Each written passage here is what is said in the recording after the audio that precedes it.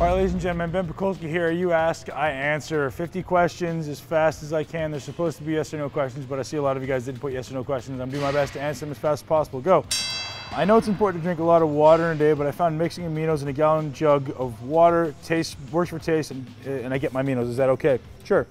You may be getting a lot of sucralose, so maybe try to find aminos that doesn't have sucralose, ideally stevia sweetened. 30 sets for biceps and triceps, too much for growth, yes or no? That's from Burak. Man, it always depends. It's not too much if your body's able to recover from it and if you've been doing something appropriately progressing up to that. The idea with any type of training program is you want to do the least possible amount of work to get the most possible growth, so it gives you growth potential in the future. If I start doing 50 sets now, what could I possibly have to do in the future to elicit growth, right? Caffeine bad for a muscle pump, yes or no? Caffeine is technically a vasoconstrictor. So some people say it may be bad for a muscle pump, but I think, for my opinion, the actual positive benefit of caffeine is much greater as being improving energy and improving neural drive. So you're able to focus more, you're able to push harder, probably going to increase the pump long run. I think that the idea of being a vasoconstrictor is pretty minimal. How do you make your arms look, I'm just paraphrasing this, how do you make your arms look more thick in a front relaxed pose? Think about this, bro. When most people do a front relax, it looks like this. You're seeing the thinnest part of your arm. If you internally rotate, now I see the thickest part of your arm. That's your easy solution, right? That's number one. Push-ups after a chest session, good or not? Sure, man. I think push-ups are one of the best exercises ever and one of the most underrated. Do it, by all means. I mean, I do push-ups. I like push-ups. Maybe even do them on your off days to increase the neural firing and the recovery. Push-ups aren't going to tend to cause muscle damage unless you're doing hundreds of them. But they're a great way to improve the neurological firing and improve recovery. Should women train differently than men? Great question, Karen. Depends on your goals, right? Well, most women don't have the same goals as me. Most people don't want to be as big as humanly possible. So I guess the answer would then be yes. So always train towards your goals. But if women and men both want to be appropriately healthy, fit, and muscular, women shouldn't be training with higher reps and light weights, I'll tell you that much. Do you use dairy? No, not really. Other than whey, no.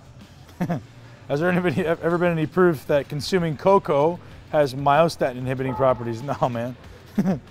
Someone said that arms and calves should be within 1 inch from one another as far as target size for symmetry.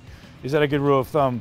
Well, it used to be that they should be the same, but if you're in the IFBB, there should be about a 5-inch difference between your arms and your calves.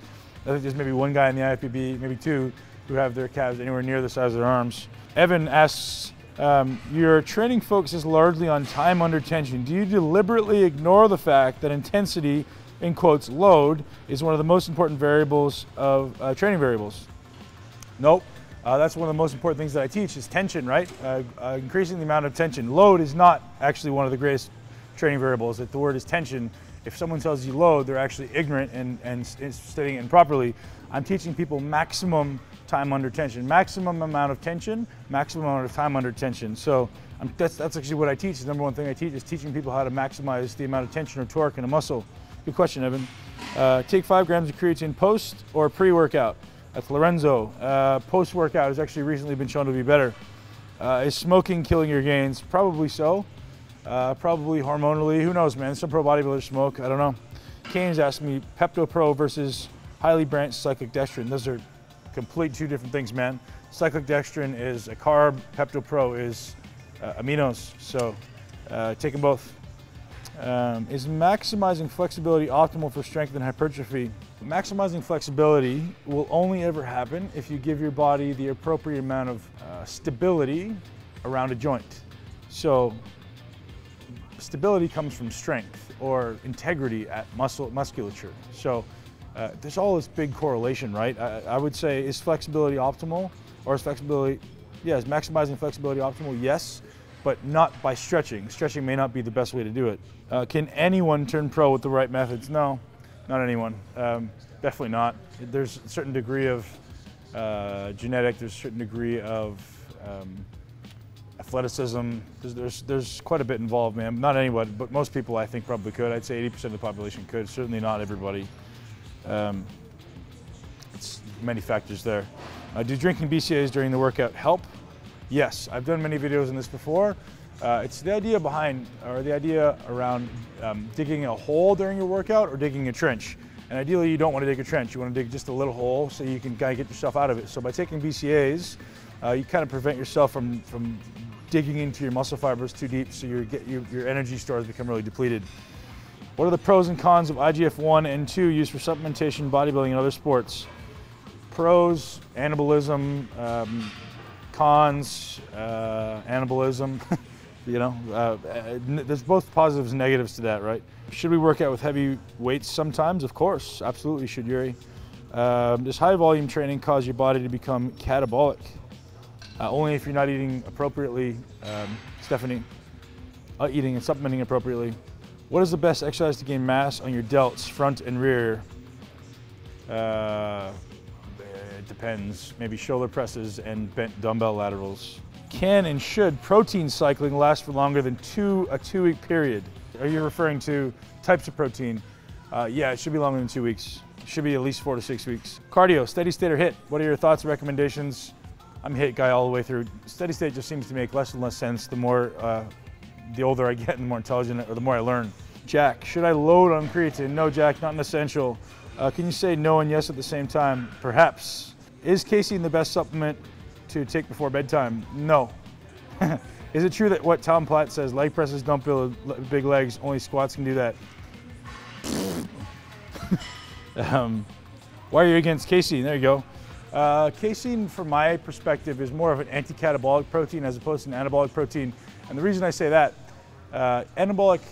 the process of anabolism requires protein synthesis to be stimulated, and casein actually doesn't do that. It doesn't have enough leucine. So getting the slow release protein, as some people market it, isn't actually doing what you think it is. It's kind of like veggie protein. It's not actually going to be enough leucine to stimulate protein synthesis unless you're adding leucine to it. So in which case, you just probably take whey protein anyways. Great question, Tyler. What is your motivation to begin and stick with bodybuilding? To do things that nobody, including myself, thought I could do, and including still maintaining that now. I mean, now I do it because I want to be 1% better every day, and I think I could figure out this whole myth behind training. Do you rate occlusion training? That's Dave. Yeah, Dave, it's effective, but also could be potentially dangerous. So depending on your level of health and fitness at the time, be considerate. Good question, John. I like this one, man. Is it beneficial to do a 20-set leg marathon a few times a year in order to shock the muscle? 20 sets is not a leg marathon. Perhaps 20 sets for one exercise would be a leg marathon. Absolutely, man. I talk about this all the time. I'm the biggest advocate of ball building workouts. So get outside your comfort zone and do shit that is hard, so that when you come back and do a normal workout with somebody else, it's easy for you. I think you should do a ball builder workout once every 6 weeks. Meaning do something that's so uncomfortable, it sucks, it hurts, and it makes you a man or makes you a better person to have done it. Do you think cycling calories is a good way to build lean mass? Absolutely. Do you incorporate eccentric training with the tempo on the eccentric greater than 4 seconds? Absolutely. Can you train chest and abs 3 days a week? Absolutely. Is strength training needed in a hypertrophy split? Good question. Yes. Should fatter people above 30% revise their diets to consume a more keto-style diet for optimal results? Keto is probably the fastest way to lose body fat, without a doubt, but it's not necessarily the best way to optimize performance. And remember, keto is not necessarily high protein. Keto is high fat, low protein, low carb. So yes, it's probably the best way to lose fat fastest, but your performance might suck. So it's got to be one of these balancing acts. What is your favorite form of HIIT? Prowler, and Wingates. Is high volume training good for natural bodybuilders? Yes. It's all about what your body is able to recover from, what you're able to appropriately progress your way to enduring. Are hack squats and stiff-legged deadlifts a suitable replacement for squats? Yeah, anything could be a suitable replacement for squats. Squats are not necessarily the best quad building exercise if that's what you're after, quads and glutes. Squats are more about systemic growth and getting most bang for your buck. Is taking 7 grams of leucine supplement 2 times a day too much? Nope.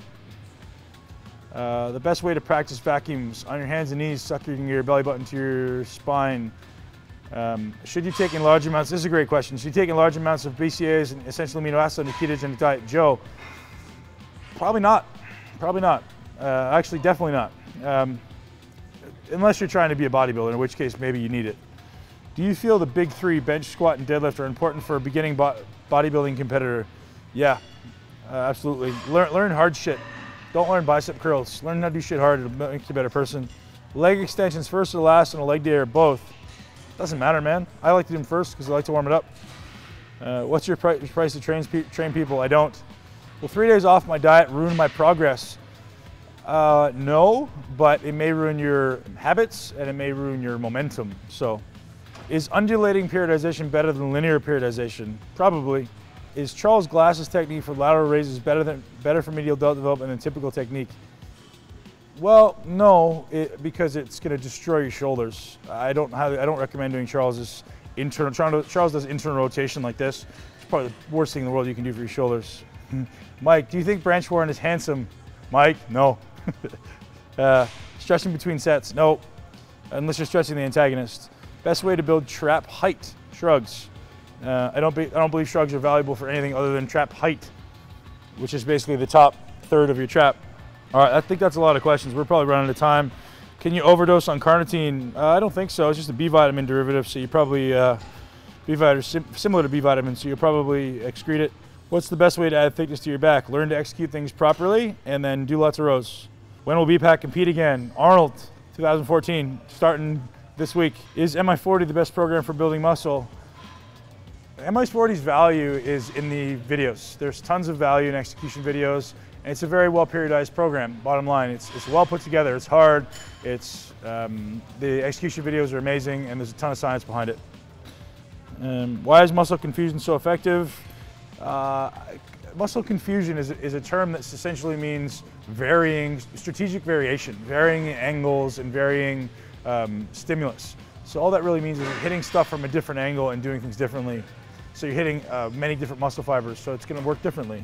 This is a valuable question. Is there any way to maintain proper muscle fullness during cut and low carb diets? My problem is my muscles look so flat on low carb days. It's probably because you don't have as much muscle as you think you do. I mean, at the end of the day, muscle fullness is usually a result of muscle size. So your muscle fibers just may not be as thick as you think they are. Bottom line, right? If you diet away your muscle, it's not really that much muscle. It's probably intracellular fat, intracellular water. You don't probably lose that much muscle on a diet. Most people are kind of usually confused on that. When dieting, is it better to do fasted cardio? Last question from Stuart. No, not in most cases unless you're looking to lose optimal amount of weight, not necessarily optimal amount of fat. So there you go, that's a lot of questions. Sorry if that was a long video. Hopefully you guys got some good, valuable answers. Pakulski, Mi40 University out. Cassim knows it all, and he's my research guy. So when I need something, he's my go-to guy. So we're gonna teach you guys about alkalinity,